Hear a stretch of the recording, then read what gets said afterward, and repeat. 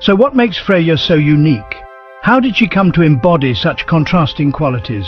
And what secrets does she hold that have captivated and inspired people for centuries? Freyja's origins lie in the Vanir gods, one of the two major groups of gods in Norse mythology, the other being the Aesir. While the Aesir are closely associated with war, order and sovereignty, the Vanir embody fertility, prosperity and the natural world. Freyja, as a member of the Vanir gods, naturally inherited these qualities, but her story doesn't stop there. She is not merely a goddess who nurtures life, she is also a goddess who can take it away with equal ease. From her ability to bestow love and fertility to her power on the battlefield, Freyja embodies the perfect balance of nurturing and destruction.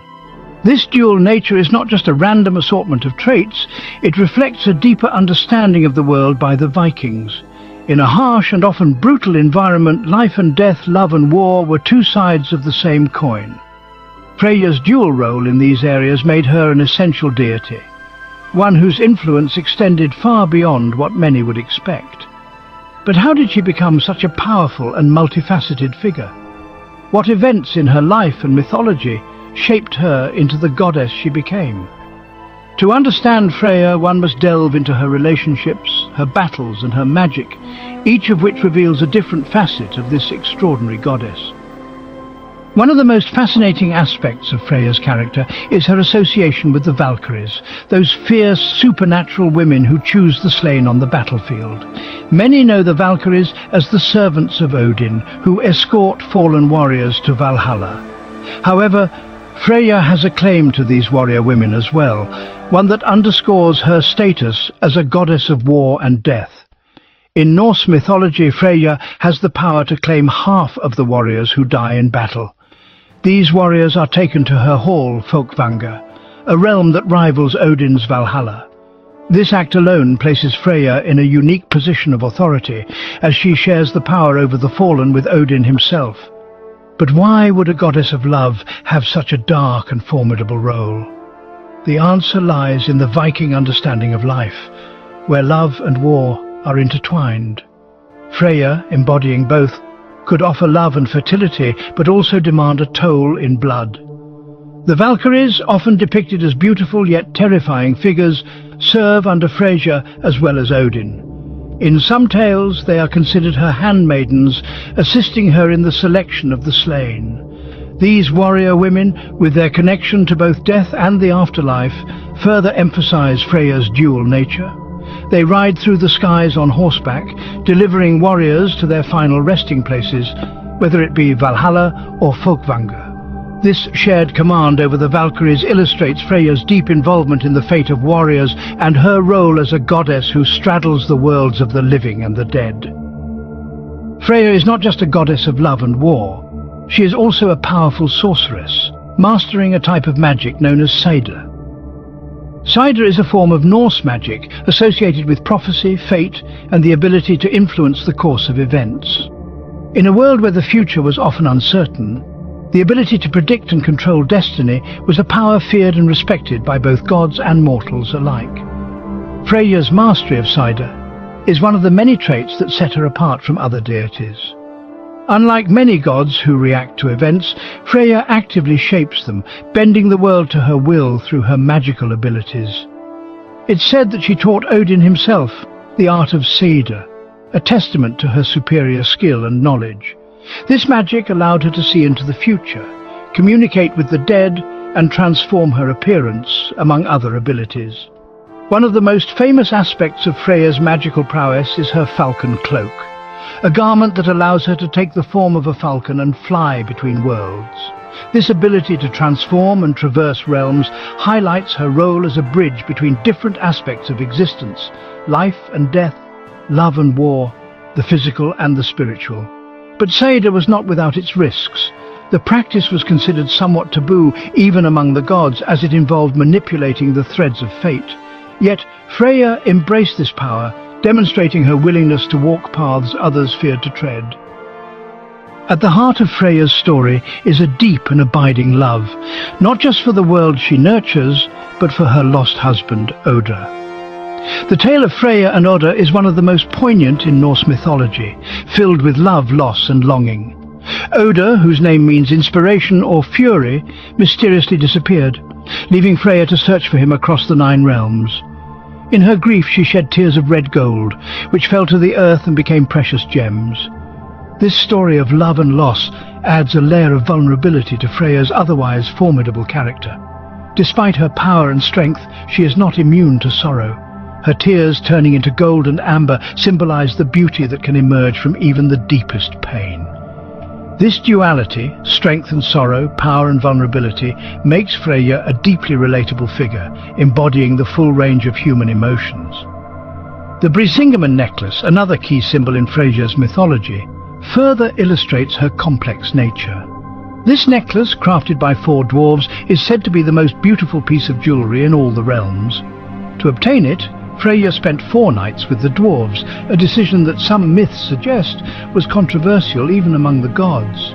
But for Freyja, the Brísingamen was more than just a piece of jewellery. It represented her power, status and the lengths she would go to maintain them. The Brísingamen is also a symbol of Freyja's connection to fertility and prosperity. As a goddess of love, she used the necklace to amplify her powers, ensuring that the land remained fertile and that love flourished among mortals. But like everything associated with Freyja, the necklace also had a darker side, being linked to her role as a war goddess. In some tales, it is said that she wore the Brísingamen into battle, using its power to strike fear into the hearts of her enemies. Freyja's influence extends beyond the mortal realm and into the afterlife, where she continues to guide and care for the souls of the dead.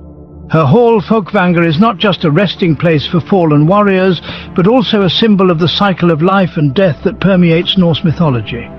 While Valhalla, ruled by Odin, is often the more famous destination for warriors, Folkvangr is equally important, representing a different aspect of the afterlife.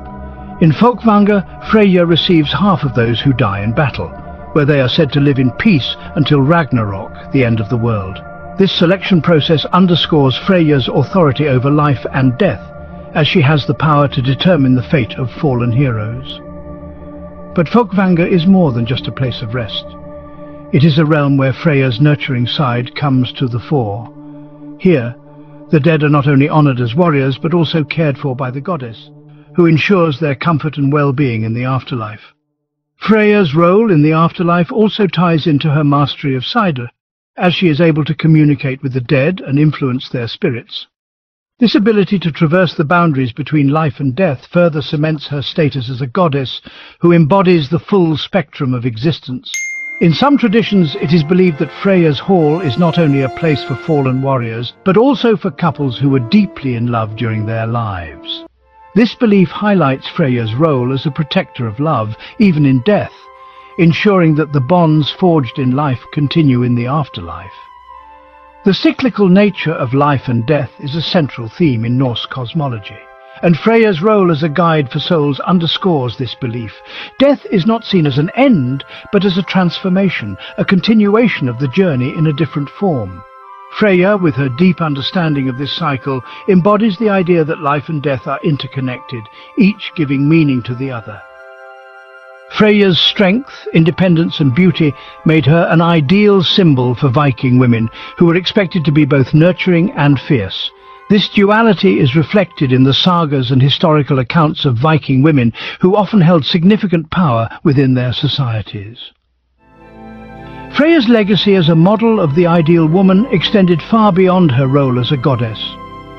She became a cultural icon, embodying the values and aspirations of the Viking people. In modern times, Freyja's influence continues to be felt, particularly within the Asatru movement, a contemporary revival of Norse paganism. Practitioners of Asatru and other forms of neo-paganism revere Freyja as one of the principal deities, honouring her through rituals, festivals and offerings that reflect her complex character. These practices often incorporate elements of deity work, Norse magic and pagan altar traditions, with devotees seeking to connect with Freyja's energy and wisdom. Freyja's influence is also evident in the cultural heritage of Scandinavia, where her legacy is preserved through place names, festivals and folklore. These enduring traditions highlight the lasting impact of Freyja on both historical and contemporary spiritual life, demonstrating her role as a timeless symbol of strength, femininity, and divine power. As we conclude our exploration of Freyja, let's uncover a few lesser-known facts about this remarkable goddess that further illustrate her complexity. Tears of gold. Freyja's tears of gold are said to turn into amber when they fall into the sea, creating one of the most precious substances in Norse mythology. Chariot pulled by cats. Unlike many gods and goddesses who are associated with horses or other more traditional steeds, Freyja's chariot is pulled by two large, fierce cats.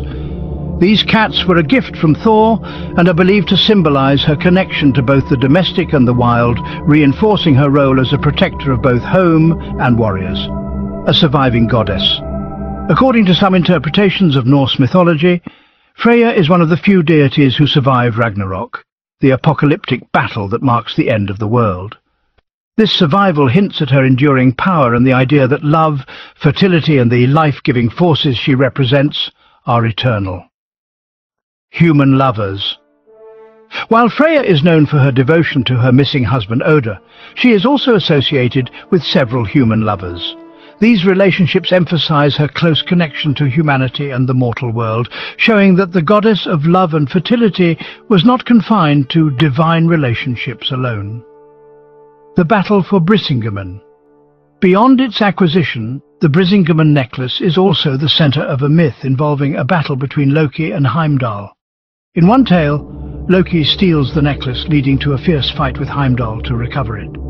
This story highlights the necklace's significance and the lengths to which others would go to possess it.